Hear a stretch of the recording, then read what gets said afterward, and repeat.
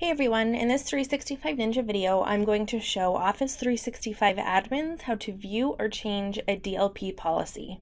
So I'm starting in my General Admin Center. I'm going to scroll down so I can go to the Exchange Admin Center. I'll navigate here to Compliance Management and go to Data Loss Prevention.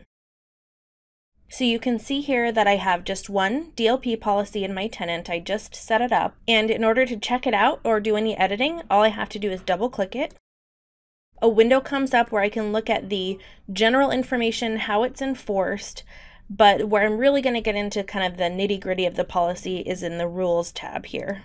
If I want to look at or change any of these rules, I'll just select them.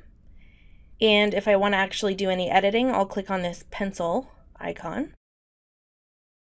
So you can see this rule is saying that if the email is scanned and the recipient of the email is located outside the organization and the message contains sensitive information based on this rule, the sender will be notified with a policy tip. So if I want to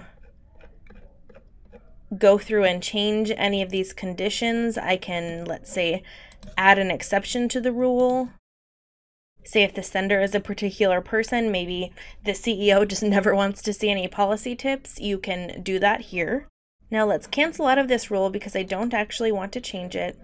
If I need to add a new rule to my policy, I can click the plus sign and click Create a New Rule. Then I get this blank rule that I can fully customize. If I want to add a rule about sender notification, blocking messages, or allowing overrides, those options will be in the drop-down menu next to the new icon. And lastly, if I want to remove one of these rules, I just need to highlight it and click the garbage can icon to delete.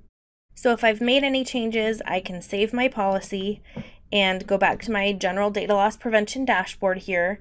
Now, of course, you can add new policies from here. You can delete policies, you can create policy tips, you can really do a lot. But if you're just going in to view or edit one of your policies, you can follow some of the steps that I just showed you. Hope this tip helped. For more tips and tricks like this one on Office 365, please check back with 365ninja.com. Thanks.